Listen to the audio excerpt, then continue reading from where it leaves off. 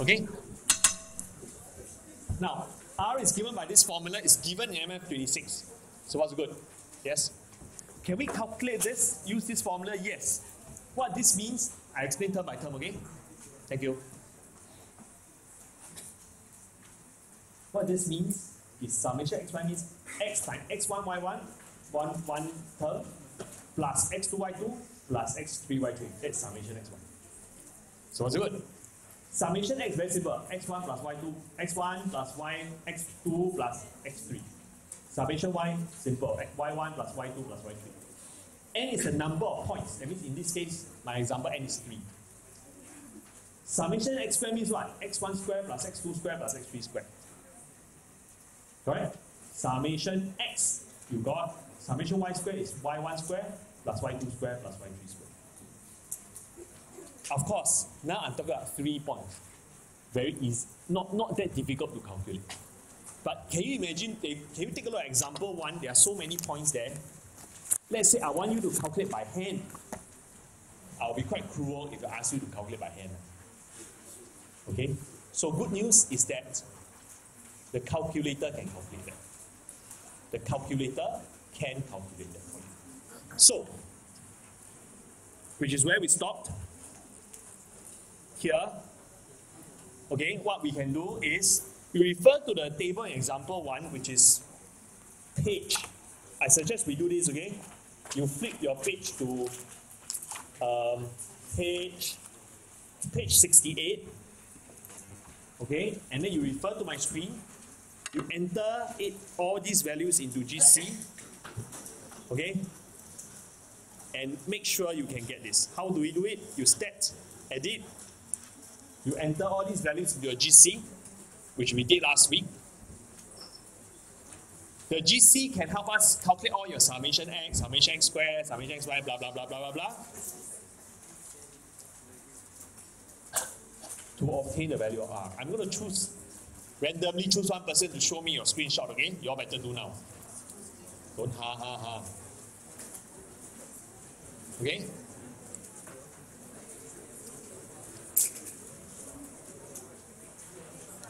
How do I calculate R? After you enter this, you go to stats, calculate 4. You refer here, these are my stat, calculate 4, which is your linear regression Ax plus B. X list, you leave it as L1, Y list, you leave it as L2. You calculate. Should be able to get 0.917. You should be able to get 0.917. This tells us the strength of the correlation. Ready? Ready or not? Not ready, raise your hand. Okay.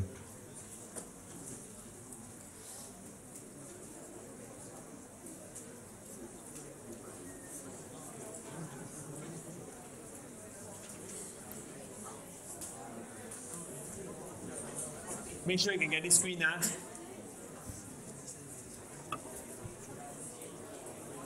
Ready?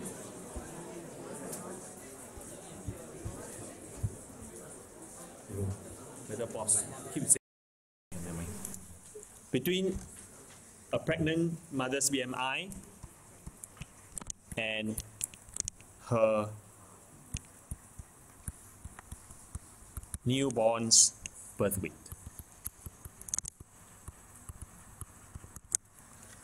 Keywords to note, you must say that it's strong because it's close to 1, it's strong.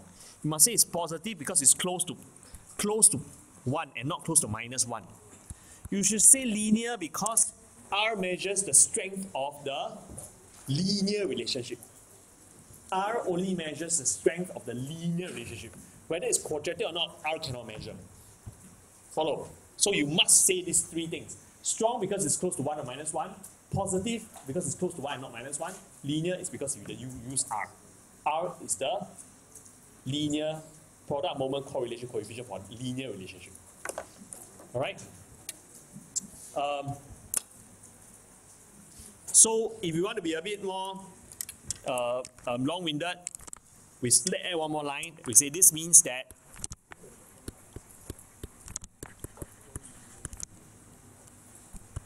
as the mother's BMI increases,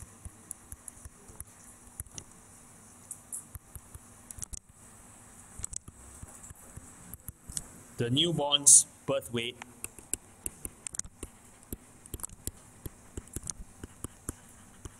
tends to increase at a constant rate.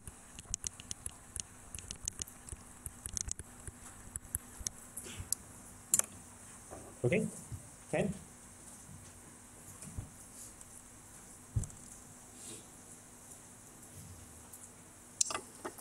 Let us now take a look at B. Example 2B. The question actually gives us all your summation xy. You just substitute into a formula. Just good news, this is given in MF26. Just refer to it. You just retrieve this formula out. You plonk in all the values. You can calculate your 0.823. Not difficult. Okay? Not difficult. Okay? This is given in MF26. Now, this R measures the strength of the linear correlation only. Now, you want to study, you cannot just say because it's close to 1 or close to -1, therefore confirm it is linearly correlated, strongly linearly correlated. You must use it with a scatter diagram. You must use R in conjunction with a scatter diagram. I will show you why. Example 3. Let's take a look at these values. Don't need to use GC on your own. Let's take a look. Because it's printed for you. -24, -11, 00, 1124. The question asks us to calculate R and draw a scatter diagram and then briefly comment. So 3 things you need to do. Calculate R, scatter diagram, and comment. So we calculate R. By GC, R equals to 0. Now, then you say, oh, R, you comment on it, you say no linear correlation. Right? No linear correlation. Fair enough? Even from the scatter diagram, it looks like there's no linear correlation. No linear correlation. I again want to stress this word, linear. Because by using R, you are only measuring the strength of the linear correlation. But if you take a look closely at the points here, they all lie on a quadratic graph. It doesn't mean that X and Y are not related. X and Y are related. It's just not linearly related. From the diagram, it shows that it's not linearly related. And furthermore, since R is 0. But there is a non-linear relationship. Yeah? Okay, Ken?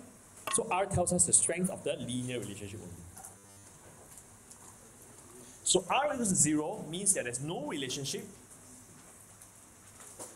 Either means there's no correlation or the variables are related in a non-linear manner. Non-linear manner is what we see up there. Let's look at B. 3B. Okay? If you got a bit of time, you can enter the values in, but never mind. Let me assume that we all do this. 0.862. Okay, 0.862. Okay, you got B, your table. What do you think you should deduce from a value 0.862? You should say, oh, okay, quite close to 1. Therefore, there is an indication of a strong positive linear relationship, correlation. Right? Makes sense, right? You say close to 1, ma. Makes sense.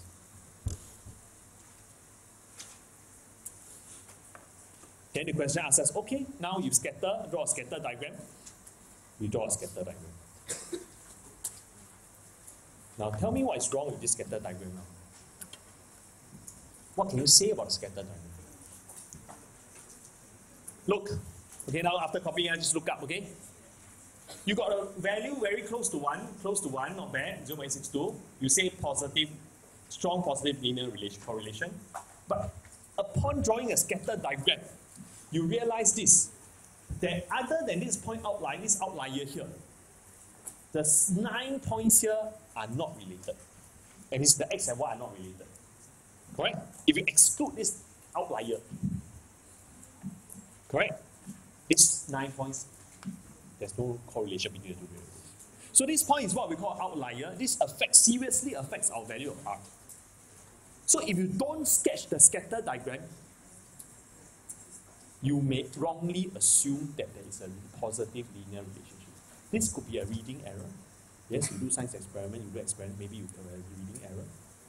Correct? So without this outlier, there is no relationship. So must be careful, huh? The further this point away, the further this point is away from this cluster of points, the further this point is away, the larger is the R. The closer this R is to 1. Makes sense? Oh, makes sense.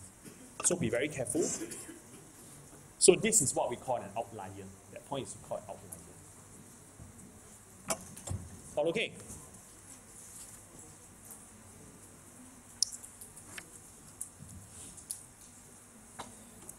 So, moral of the story, a value of R close to 1 or minus 1 doesn't necessarily mean that there's a strong linear correlation. You must still refer to the scatter diagram. Okay? You must still refer to the scatter diagram. Example 4.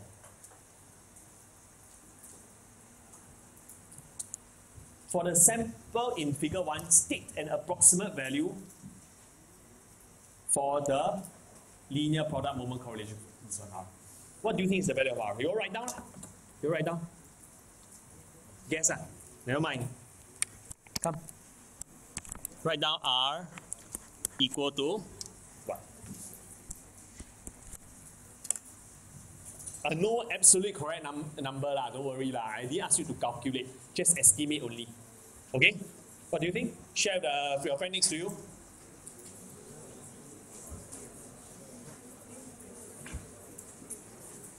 Can? Okay, so I tell you my answer. Okay, my answer is anything from between negative 0.7 to 0.9, negative 0.9 I'm fine. Okay, you put negative 0.8, negative 0.7, negative 0.75, negative 0.85, doesn't matter. Okay, can? Anything from negative 0.9 to negative 0.7.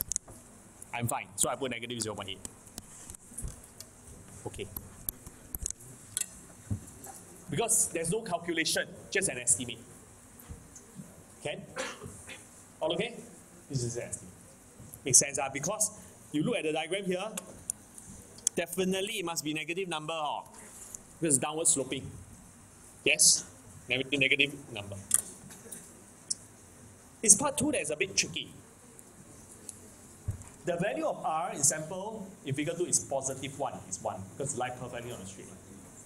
Explain why this need not imply, thank you, a linear relationship holds for the entire population. Keyword, entire, for the whole population.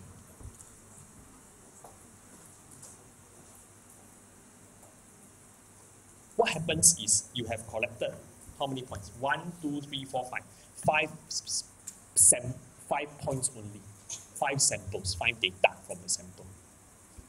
The question asks us to does not necessarily imply that a linear relationship holds for the whole population.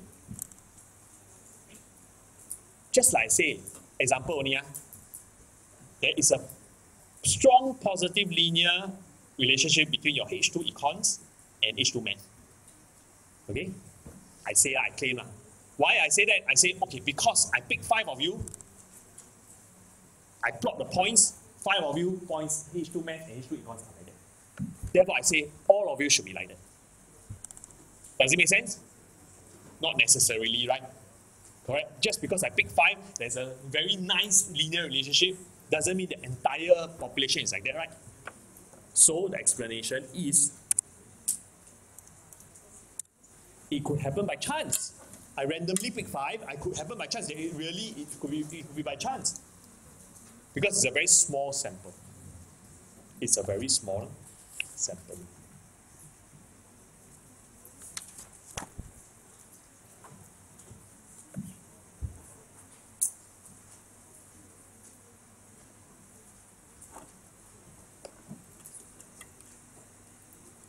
All okay?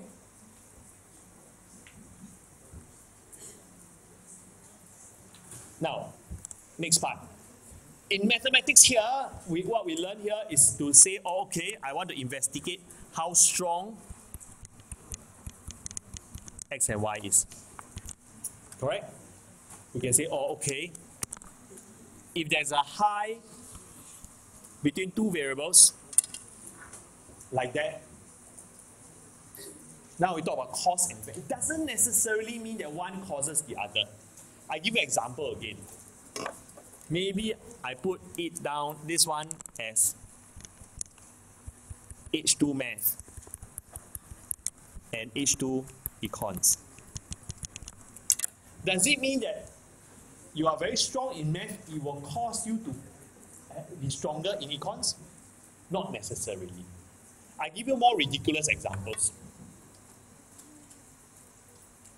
Show you this one. Spurious correlation, spurious, seemingly true, but it's actually not true. Spending on science, space, and technology, suicide by hanging, strangulation, and suffocation. That's the blue one. Black and. Does it mean that one caused the other? If one increased, the other also increased, ma? Right? Number of people who drowned by falling into the pool. Films Nicolas Cage appeared in. Nicolas Cage. Then say, oh, increase, then decrease, increase, increase. Does it mean they are related? One causes the other. Nicolas Cage film more, then that's why more people drown.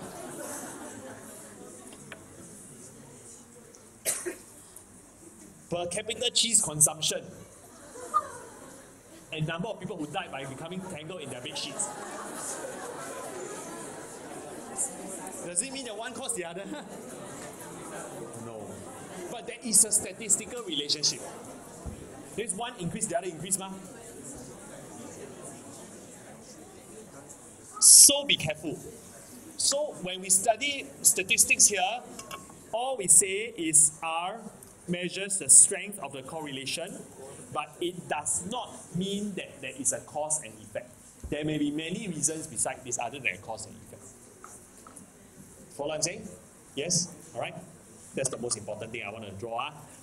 In here, we only study there is a relationship. That's all. We cannot say there's cause and effect until we study the context.